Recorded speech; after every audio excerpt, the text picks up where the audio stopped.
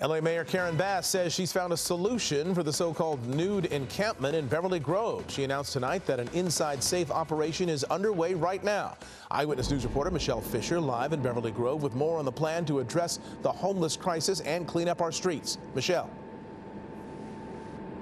Well, Mark, we've been covering this story for weeks, so our viewers have seen the conditions here and certainly heard the frustrations. But tonight there is more of a feeling of optimism from the local business owners here, also our city leaders and those who remain unhoused here in this area.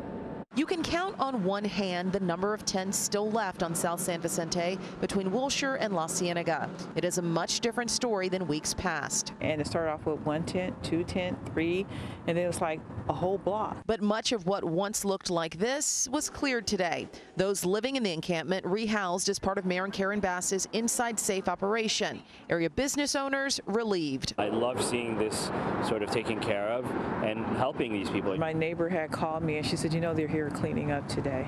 Compared to what was here, I appreciate it. As we spoke with business owners, our cameras captured the moment Mayor Karen Bass showed up to South San Vicente for the second time today, hours after her first trip was documented in this Instagram post. I was here at 8 o'clock this morning, but I wanted to drive by this evening to see the results of what happened. The mayor first speaking with James Boss, who is among those who have opted to stay for now. He says he wants to be close to the school where he's studying to be an HVAC technician. She asked me what is it going to take for me to, you know what I mean, basically like get out from over here, and she said, why didn't I take what was offered? And I told her, it's like, not that I didn't want it, it's just it's way out of my way from where I originally stay at. He wants to be nearby, and so we're going to try to see if we can do an individual solution for him. The mayor also taking time to speak with business owners and some neighbors who stopped to praise her for the cleanup from their cars.